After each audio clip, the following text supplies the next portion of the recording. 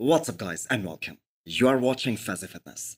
So one of the most anticipated shows of the year, the New York Pro is happening right now. The prejudging is underway as we speak. And boy oh boy, what a crazy lineup it was.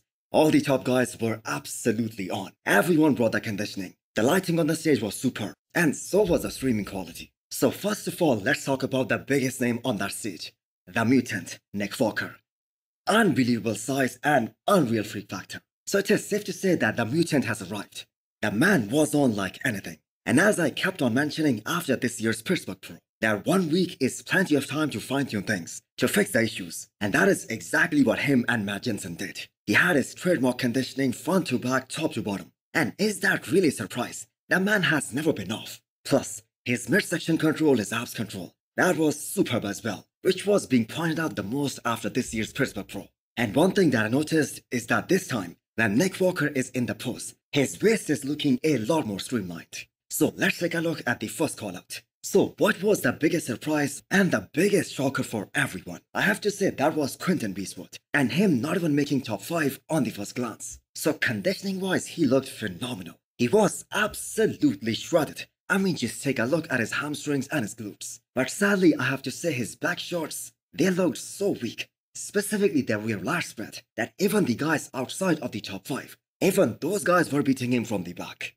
I have to say, great structure, but still not enough size, not enough density. And I think he's gonna be massively disappointed after tonight, because he was actually coming for the win here. So let's see what these guys can do for the finals, and how much improvements can he make from the prejudging to the finals showdown. So what did Tonio Martin really prove here tonight? He's no longer the small guy in any lineup that he enters. Just look at the width of his rear lat spread. That is just unreal, especially when he was standing next to a guy like Nick Walker. It seems like he was wider than Nick. Just take a close look at that shot and you guys will see what I'm talking about. So, Tonio might be 220 pounds on the stage, but that just does not matter at all, because he is so round and so bubbly and so 3D. He creates such a great illusion on the stage. His absolutely massive quad sweep, easily one of the best X-frame out there. So Tonio's front lat spread is one hell of a shot as well, and he was beating everyone in that pose as well. His conditioning was spot on. Actually, he was in a better condition than the Arnold Brazil. Definitely in the top 3 tonight, and he did gain immense respect after this amazing performance. And depending on how he shows up for the finals, he might very well be as high as top 2.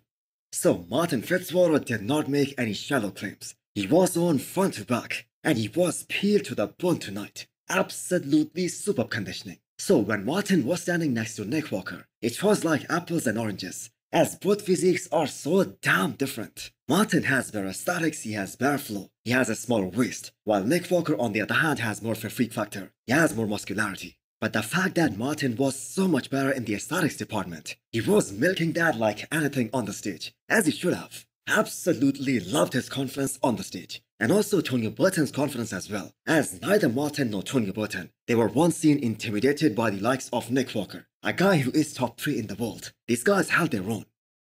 So massive respect for Stuart Sutherland, aka Beef Stew.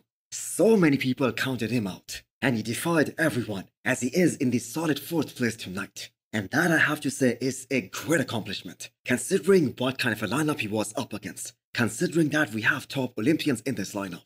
Definitely an amazing performance. So the judges called 4 guys for the final call out for the confirmation round. Nick Walker, Martin Fitzwater, Tonio Martin, and of course Beef Stew. So these guys were shuffled around, and at one point Nick Walker was on the side, and then he was moved to the center. But I believe that was more of a gimmick, more of a trick, to keep the fans more engaged, more excited. So Nick Walker did more than enough to win this show. It is, after all, an open bodybuilding show, and it is about muscle and size. And Nick Walker is just way too good from the side, as well as from the back for all of these guys. He had too much muscle over Tonio Martin as well as Martin Fitzwater.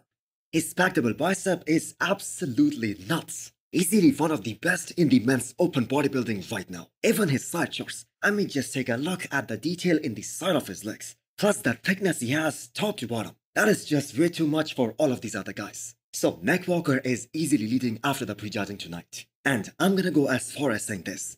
In my opinion, because so many people are saying that it is a close show, I don't think it is. At least not at the prejudging. But is that even a surprise? All that criticism on Nick Walker after the Pittsburgh Pro. And yet everyone was picking Nick for the win tonight. But still, I have to say, both these guys, Tonio Martin and Martin, absolutely brought it tonight. And even though I have Nick Walker winning this show, it wasn't like a walk in the park for him. He had to bring his best.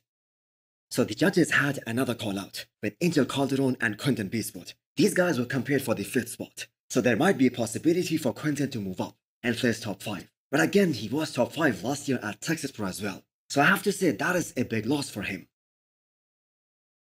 So another big disappointment for Justin Rodriguez. So I'm not trying to hate on this guy, but it might be time to think about hanging up the posing trunks and maybe focus more on his health. Because at this point it seems like it doesn't really matter who coaches him and what kind of a conditioning he brings. He just isn't standing out against the current crop of guys in the men's open bodybuilding.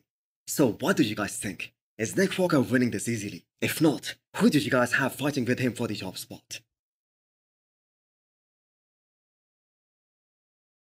So for Classic Physique, it was a two-man show once again. The repeat of what we saw at Pittsburgh Pro just a week ago. Erin, the Pittsburgh Pro champion, versus Matt Grego, who plays runner-up at that show. So considering the results from the last show, unless the judging criteria has changed, I'm gonna go with Erin here. Simply because he is just way too big, way too good from the back. And Matt Grego on the other hand, who by the way is the training partner of Mr. Olympia Derek Lunsford, as good as he is from the front and from the side, he just loses too much ground in the back double bicep pose. And I have to say, Eric seems to be a bit more tighter here compared to the Pittsburgh Pro. So there is a logical reason to believe that he is gonna win here once again.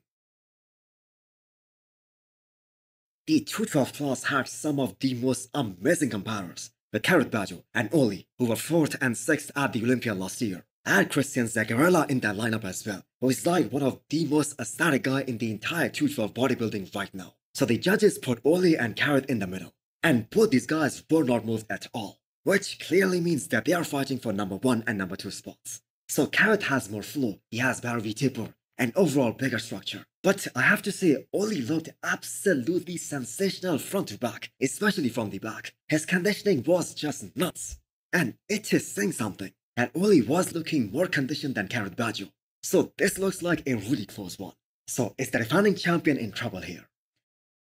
So Christian Zagarella, who is the most pretty physique in this lineup, he hasn't been able to get the judges' attention, at least as of right now. His physique is extreme opposite of a guy like Oli. And if you guys remember, he lost to Ahmed Ashkenani twice in 2 weeks last year in the post-Olympia shows. And even then, the fans actually had him winning over Ahmed Ashkenani. But it seems like the judges are looking for more thickness, for more muscularity, which I have to say is kinda a contradiction to the winning Mr. Olympia in the 212. Because Keon is the champion now, he should be the blueprint. So it is a bit confusing what the judges are actually looking for here. But do let me know what you guys think. Who do you guys have winning in the 212?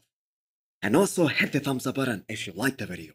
And smash the subscribe button if you wanna come back for more. Thanks for watching.